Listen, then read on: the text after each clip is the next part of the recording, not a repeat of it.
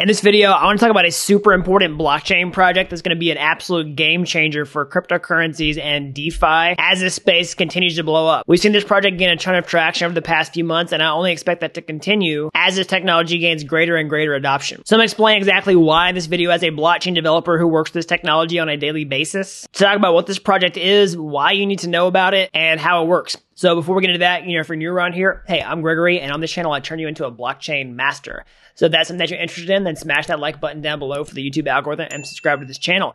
And if you want to learn how to become a blockchain master step-by-step from start to finish, then head on over to dappuniversity.com/bootcamp to get started today. And last but not least, I hate these disclaimers. It's not financial advice. I'm not telling you to buy or sell any cryptocurrency based on this information. There's lots of scammers down below in the comment section impersonating me. Just ignore them. I'll never give you my phone number or ask you to invest with me. So what is this project I want to talk about today? Well, it's Thorchain, the decentralized liquidity protocol. So if you've been plugged into this space for a while, you might have heard about Thorchain already, but I want to make this video for everybody who hasn't talked about it because I do think it's a really important project in this space for the long term. I'll explain exactly why. So Thorchain also does have a cryptocurrency associated with it. That's Rune. Okay, we're going to talk about what that token is and how it works in the context of the Rune ecosystem. And full disclosure, I do not hold any Rune tokens, so I'm not just trying to make this video to pump cryptocurrency prices. It looks like they've definitely done a good job of that without my help here in the past several months. And I also have no idea where the price is headed from here, but I do expect this technology to become more in demand down the road, which could affect the price as we're going to see in this video. So what is Thorchain?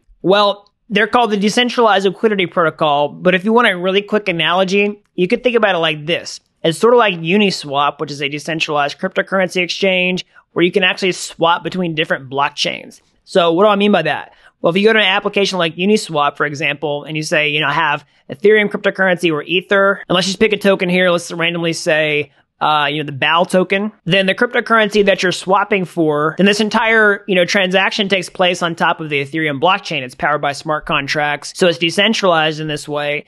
But one limitation here is that the cryptocurrency itself that you're swapping for actually has to be an Ethereum-based token, an ERC20 token that lives on top of the Ethereum blockchain.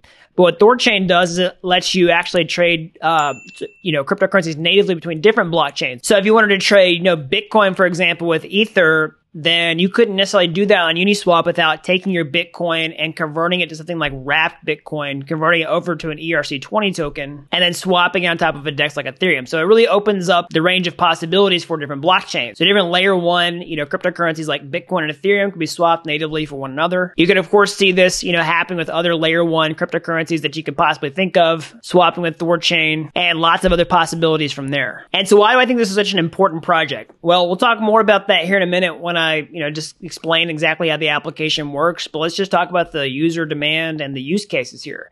So like I talked about a minute ago, being able to actually, swap native assets between blockchains like Bitcoin and Ether, for example, to really popular layer one cryptocurrencies, that's huge. But let's talk about why people want to do that in the first place. So we're seeing a huge trend towards decentralized exchanges or DEXs. So this is opposed to centralized exchanges or however you want to say that word, like Binance or Coinbase, for example. So what are some reasons why? Well, any of these centralized exchanges have control over your funds whenever you're not using them. So let's say you go deposit, money onto a cryptocurrency exchange. Well, essentially your balance is just being tracked on a server at that point. Whenever you go trade coins, they're just updating their database. And then whenever you withdraw, that's when you actually get your cryptocurrency back. But therein lies the problem. What if they decide to put withdrawal limits on you? You have to also go through the hoops of KYC registration, and that sort of doxes your identity whenever you move to the blockchain, all that kind of stuff.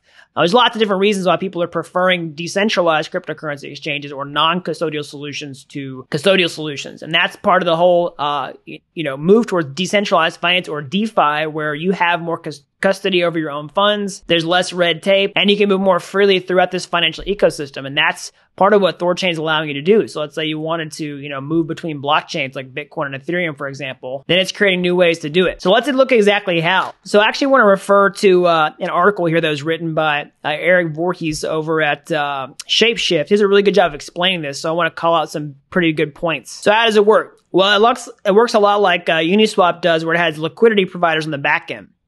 So, Uniswap has automated market maker technology where, you don't see a fancy order book and candlestick chart whenever you go look at Uniswap. Basically, you just click buy and you tell it the token that you have and the token that you want to get back. And then in the background, there's actually a liquidity provider for each trading pair that, has supplied, money for this. So if you want to trade ETH for DAI, then basically you have a giant pool of people who have supplied ETH to DAI, into this, all right, who are helping power the liquidity for this application. And they, get a cut of the trading fees, all that kind of stuff. Okay? So, Thorchain Works with a very similar model. So we don't have smart contracts of a blockchain like we would in the Ethereum context. But, when you're talking about layer one chains, then essentially you have, nodes, that power this ecosystem. So from that perspective, if you want to, be a liquidity provider on the Bitcoin blockchain, there's a node operator involved. Okay. So these people run Thor nodes, which comprise the Thorchain network, so Tendermint Cosmos, software developer kit here, and a node for each supported chain. So you have two nodes. You have a Thorchain node, and then you basically have a Bitcoin node if you're on the Bitcoin side of things, and you run the protocol that way. So we've seen this type of design pattern with other protocols like Chainlink, for example. We've done the Chainlink masterclass inside of our programs, seen opportunity for developers to run their own, even side businesses this way, or even full-time businesses, depending on how much money you can make. And so this is a similar type of situation. And one of the big benefits here is instead of the keys being held by a central custodian, like I was talking about a second ago, they're held in a multi-sig arrangement from the Thorchain nodes. Okay. And so these are the node operators that help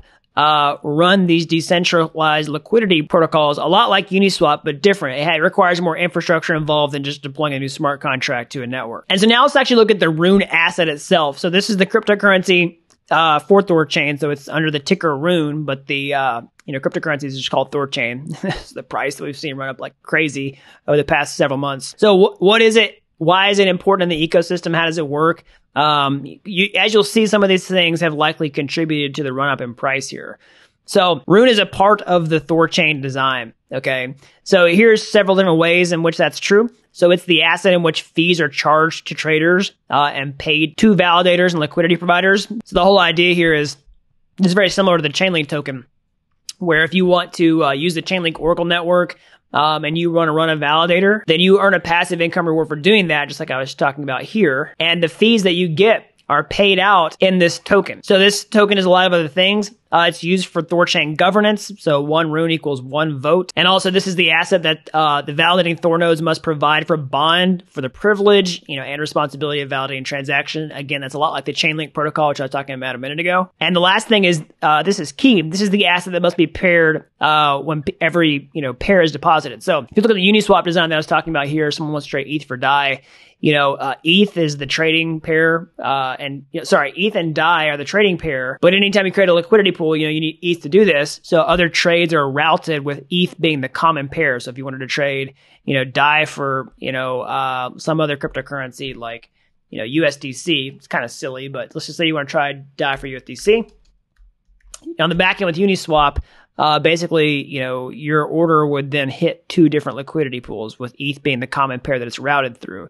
So similarly with the Thorchain design, it looks like Rune is the common token that's needed for each pair. So if you want to create a pool, you need Rune, and that's part of this value accrual. So there's reason for people to have this token. It's likely going to be parked inside these pools, earning people passive income rewards, but it'll be just sitting there. And that's the big reason that it'll be useful. People can hold the asset and do stuff with it. It's actually productive. And so for that reason, there's a big and strong incentive for these liquidity providers in particular to hold, not sell, which would have an effect on the supply and demand economics of the asset itself, which could, not financial advice, lead to some of the price appreciation that we've seen and beyond. And so some people have objections about that and say that provides a lot of friction to the user experience, providing liquidity to the protocol or participating in trades.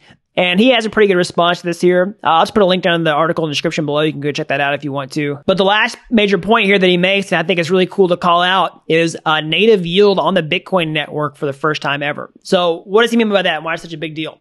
So let's say, DeFi has gotten really popular over the past year for lots of reasons. One reason is that you can earn yield on, assets that you're just holding. So if you wanted to take some coins and put them in a DeFi app, you can earn a passive income reward, usually really high APYs, like, over 10% per year, which some people say that's not much, but, in crypto terms, but it's huge compared to, traditional finance where you got like 0% basically in your checking account or your savings account. And so, people are using DeFi apps to get crazy returns. But a problem is if you have an asset like Bitcoin, then you typically have to do what I was talking about earlier. You have to wrap it and make an ERC20 token version of it and use it on the Ethereum network, or you have to use some other bridge. And sometimes these have like failure points, and like people don't really trust taking their Bitcoin and converting it over to a different blockchain. And the benefit that he's talking about here right now is you can just take Bitcoin and actually keep it on the Bitcoin blockchain itself, or at least your ownership over that Bitcoin, and still participate in earning yields on top of it without leaving that particular ecosystem. And how that's a really big positive for this protocol as well. So it makes other